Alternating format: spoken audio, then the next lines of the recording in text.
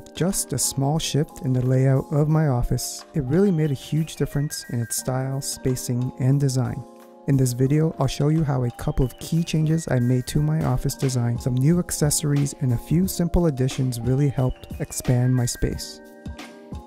While working from home over the last year, I found my previous layout to be less than ideal. It had a lot of wasted space, and despite all of its shortcomings, the spacing, the color palette, light coming from behind the window, oddly enough, none of that bothered me as much as this. So I set out to make a few simple yet effective design and layout changes to optimize this small room without taking away any items. In fact, I'd be adding more cabinets and storage while creating more useful space. The placement of my desk was the cornerstone to all my design decisions. This required switching positions with my filing cabinet.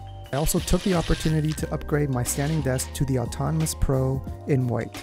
My office is only 12 feet at the widest point. I needed only about 4 feet of space behind my desk for comfortable seating and mobility. I like my original walnut tabletop, so I plan on keeping it and swapping it over to the new frame. Most importantly, for my color scheme, I decided to focus on a modern white and walnut combination. I finally upgraded to the Ergotron HX, which was something I had been holding off for a while. The white color gave it a clean and seamless look while providing an elegant floating screen and unrivaled versatility. It's a monitor arm I can trust to pivot and turn to extreme positions. I plan on using this for unboxing videos or future YouTube videos, but more on that later. As an integral part of this white and walnut look, I added an Ikea Alex drawer for much needed extra storage. The key is to make this look like an extension of my desk, giving me larger surface area to work with. The height can be adjusted with legs if needed, and the width closely match my desktop. It's not perfect, but it's close enough. My favorite addition was slightly unorthodox, as I picked this up from the IKEA toy section. This toy storage bench was a perfect size for the small space that I had. Not only was this a great way to add additional storage for my larger items, but it also acts as a clean surface for video and product photography. For times when I need tips or tutorials on design, filming, or even hobbies like coffee, Skillshare is a great place to find online classes from experts around the world. Yes, there may be free content on YouTube and other platforms, but for a more structured approach, Skillshare provides curated content and geared towards learning specifically.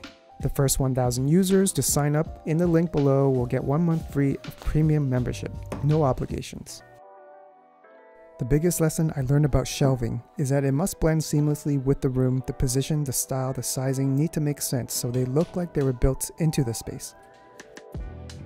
These simple white shelves are from Amazon and IKEA, and you can find similar ones just about anywhere.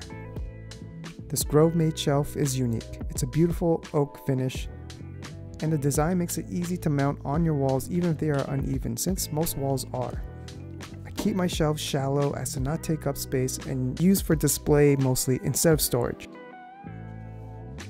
Don't have much in ways of displays and collectibles. I try group items in 1s or 3s in order to create interest. This old click and grow fits perfectly on this ledge, giving me some unique smart decor as well as fresh basil.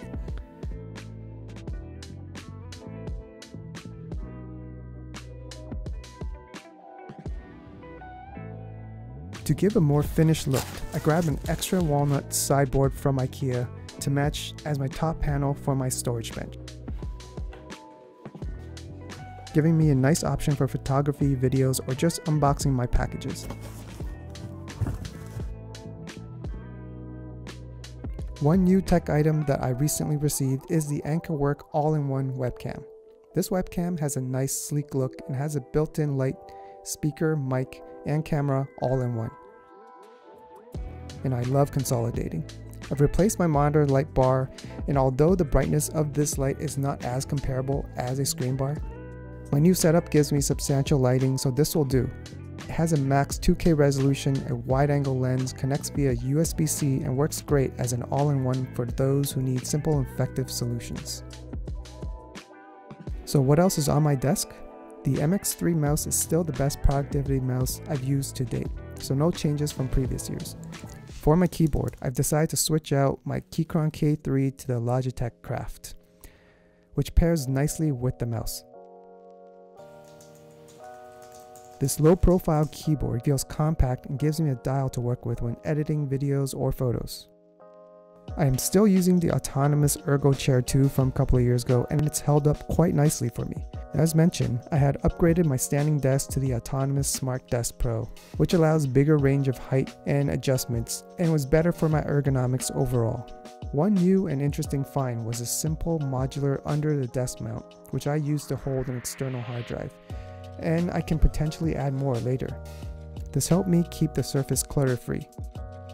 This is a CBS Flo Monitor Mount. I like the high quality build and low profile look. This was a very pricey item that I could not justify buying new, which I'm using to hold my Gigabyte Aero 15-inch, which is what I'm currently using as my main system. So I found a used one on eBay for under $100. It's been amazing. Very fluid movements, very sturdy. It shows some blemishes which I can take care of later. I am still using the Dell Ultra Sharp 38-inch wide monitor I got a couple of years ago. All of my peripherals and devices go through my Belkin Thunderbolt 3 dock. I use it as a central node to connect my monitor and extra storage so I don't have to reach over to my laptop. When it comes to cable management, I primarily still depend on the cable tray to do all the heavy lifting. I added some ties to run wires under the desk and white cable wraps to make things look neat. But most importantly, just like in the previous videos, using a J channel to cover up the mess. This time I've upgraded to a screw mounted magnet to go with a metal channel. This makes it quick and easy to pop the cover on and off for easy access. Not to mention, it gives it a nice clean look.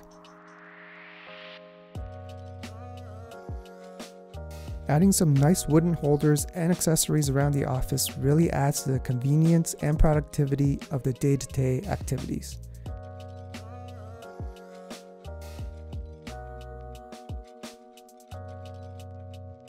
And the placement of shelves really made the office look a bit more cohesive and less busy. Before this, my working space was definitely limited. It felt cramped and underutilized. Keeping the same desk and adding 2 cabinets, new arrangement makes this office look a lot bigger than it really is and gives it more space to work with. The white and wood finish really gives it a nice and clean contrast, meanwhile adding more lightness to the room, which also makes the room appear larger. The lighting I've installed is not yet integrated into the room, so I'm going to leave that for the next and upcoming videos. For now, I've included links to all the items in my room. Feel free to comment if I've missed anything. As always, thanks for watching. I'll see you next time.